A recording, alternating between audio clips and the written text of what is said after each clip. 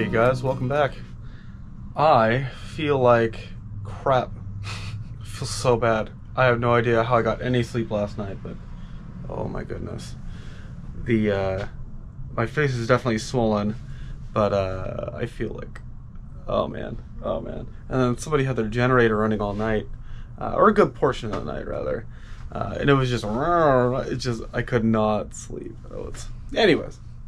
But you get what you pay for here, right? So Cracker Barrel has been otherwise okay. I've been hanging out here through the morning, just working a couple meetings and troubleshooting sessions.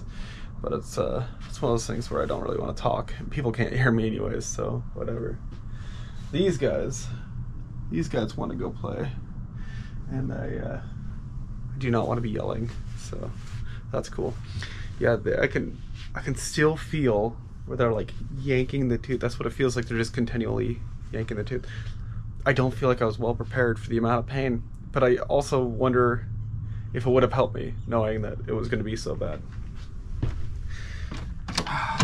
Which, you know, whatever. Oh, you can't go with. Nope. Getting plenty of solar. We're getting around 760, 770 watts, somewhere in there. But yeah, they gave me amoxicillin for an antibiotic and a mouthwash that's supposed to do really well, but nothing for pain. And I've been taking ibuprofen, but like the maximum dosage. It's terrible. But I am so hungry. I've been fasting for like a ridiculous amount of time. I think we're coming up over 48 hours now. Not intentionally either. It's just, I didn't really have much of an appetite yesterday and I didn't want anything to interfere, so. Let's go to Cracker Barrel. Might have to pause some of this audio because of the song, so. If you've never been to Cracker Barrel, this is it. A lot of decorations. They have a whole store and, yep, pretty corny country music. But let's go in.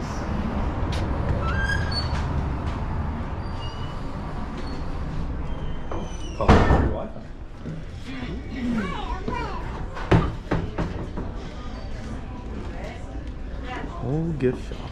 A lot of cool stuff here.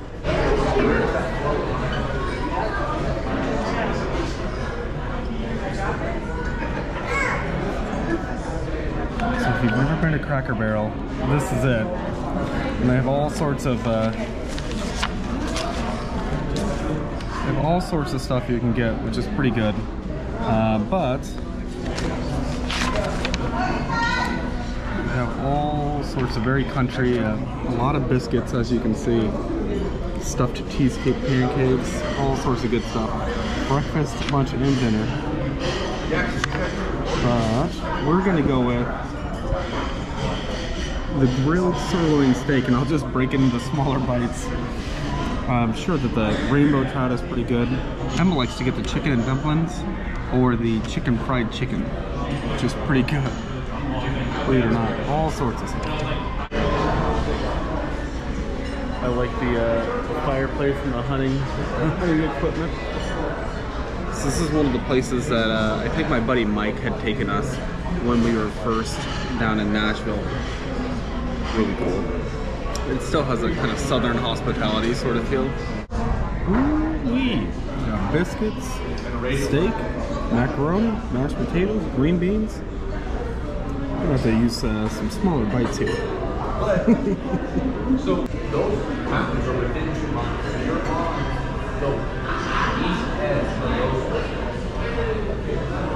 Yeah. That's what they had.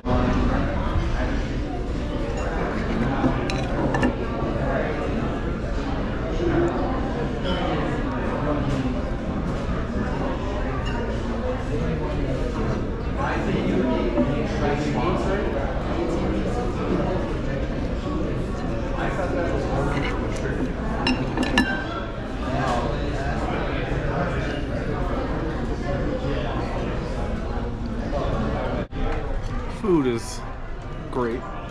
Let me show you around now. We got all sorts of stuff in here. Plenty to rot your teeth with, but They also have a lot of kind of quirkier, little tiny. It's hilarious. A lot of toys and stuff for the kids. Pokeballs. And a lot of very Sunday school looking clothing. Look, quilts. I've never seen the quilt till before. This is a little new. Oh, there's a peacock for you. Look at that. Wow. And you can bedazzle your hat. That's something. Wow. I tell you, I think that's the first time I've ever not finished my Cracker Barrel. Ask Emma. Oh man. But very good. I'm gonna return to work. It is kind of nice to have just a quick lunch break here. We'll return to work, and then we might stay one more night. I don't think anybody will mind us hanging out. The dogs and I are out on a mission. I'm off work, and it ended up being a beautiful day out here.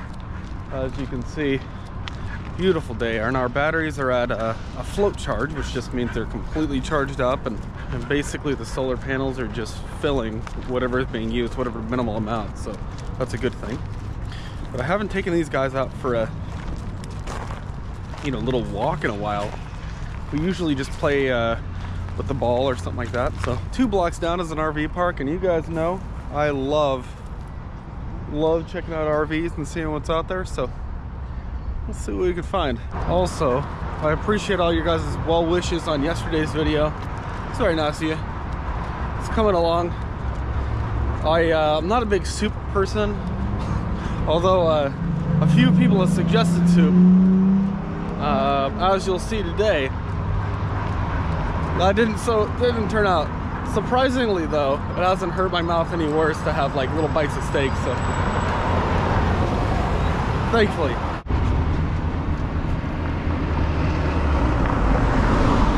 Good boy, buddy. Desert Sands Mobile Park, overnight or forever. A lot of fifth wheels and trailers, a couple Jaycos.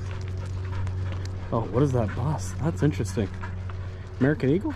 Oh, would you look at that? That is a beauty. They're a 40-footer, tandem axle. Oh, wow. That's a beautiful coach. Really cool. I like the stainless steel down there. Those definitely, they like hold there. They always look good. Got an older pounder. You see a lot of folks full-timing in those. Older pounder. A lot of folks that add on porches and things. Kind of nice. Got a tiny house back here. All sorts of rigs. Got a Tiffin. Looks like an open road. There's a gas line up. Big old windshield on that guy. And I like the dark purple. A lot of folks with their nice plants. I have been trying to avoid filming people as much as possible. Some folks don't take too kindly to that. But yeah, it's really something. You see all the folks with all of their little plants, and easy to pack up when they want to move on down the road. That's pretty nice. Oh, look at Tioga there. A Van Dura. Good looking rig. I wish they'd bring back that green. I like that kind of pea green color. This is not a flattering term for it, but I like that green. I don't see too much green on RVs these days. I'm glad not to see yellow and orange, but green. I feel like we could use that a little bit more. I think the problem comes in when you pair it with tan. Like green and tan, it just starts to look bad. Deer Valley RV Park. And from the outside, I see a lot of Jaycos. But let's see what's interesting in here. A lot of nice fifth wheels, little river stones. I really like those. These North Points, I like those as well. Those are pretty decent. It's really been kind of getting under my skin that our rig doesn't have real wood. That bothers me for the cabinetry. I mean, at least real wood, if not, you know, a composite of some sort that's, you know, water resistant. Why not? Here's another river stone. Good looking, doesn't have the paint job. Micro light. Oh, look at this Tiffin. That thing's huge. Ours will be smaller than that. That is a big rig. Howdy. Micro light has a little front damage. That is a big old J flight. Interesting. It's a big old rig. I didn't know they made them bumper pull that large. I love this red Ram. Oh, it's a beautiful truck. That's the front end styling of my first Ram. Beauty. Lots of fifth wheels over here, and this part kind of goes back a couple, so we'll see what's interesting out here. Well, this was it Travel Air. This is a Genesis, and look at this interesting design. It looked like they really wanted to push the wind up, or if it was going down, it would travel in and it would go this way or this way. That's an interesting take on kind of an aerodynamic design. You don't see too many like that. Very unique. They look like they lost their awning. And honestly, I think if we had an issue with our awning, we don't use it enough to spend the money to repair it. I've kind of noticed that with a lot of rigs. Folks just they get beat up, and then, you know, what are they gonna do? There's a Thor Chateau with a big old slide on the side. Tend to see those, like the tan, especially on the Chateaus and any of the Thor products. They get chalky, get real chalky, especially if they're left in the sun for a little bit. They definitely need a good wash, a little bit of a maybe a light buffing, and then like a wax. I think they need wax a little more than some others, because we've seen that on a lot of them, including there's a couple of Winnebagos that we've seen that if they're not a full body paint, same exact deal. I don't think that's like abnormal, but something to know. Wow, look at that size of this Jaco. That's a big old rig. Love that front cap. Beauty. There's a little fence around there. Cool, look at that nice Indian motorcycle.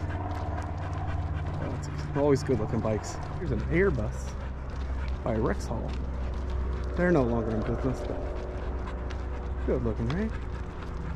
Little Coleman trailer here. Oh, two Coleman trailers. I wonder if they're friends. Ford Taurus headlights. What, a 93 to 95? Somewhere in there. It's interesting. We really don't use regular automobile headlights anymore. I think Tiffin still does on some of their rigs. This is a vacation, Holiday Rambler Vacationer, and those are Ford Windstar headlights. 90s Ford Windstar. Here's some Cadillacs, the Executive. That's a handsome rig right there. Pretty cool. I think these are another Ford headlight set there. 3 slides on this Montana. RV of the year 2016. 3820 FK. 5 slides on her. Oh, here's another Montana. 20th anniversary edition. You like them Montaners out here? Springdale. It's kind of cool having a little patio set up. Oh, I like the window awnings here. Royals International. It's an older rig, but looks like it's been decently well kept. That's kind of cool. Big windows in any rig are a must. They did a good job there. I gotta say though, that's something that Jaco does really well, is the big windows. Some manufacturers definitely don't, but Jaco does pretty good. Oh yeah, and Airstream, of course, does really well as well. This is a classic, I guess. Now this is a rear bedroom classic. Beauty, Susie Q. Oh, good looking trailers. Canyon Star. Front engine diesel. find that kind of interesting. They put the engine type or the engine position on the outside of it. It's kind of funny, right? Look at this Allegro bus. Beauty, they keep that thing pristine. And some window awnings as well. That's pretty cool. I do love seeing all the rigs and other folks full timing, which I'd be willing to bet that at least 99%, if not everybody here, is full timing. Oh, I love to see it.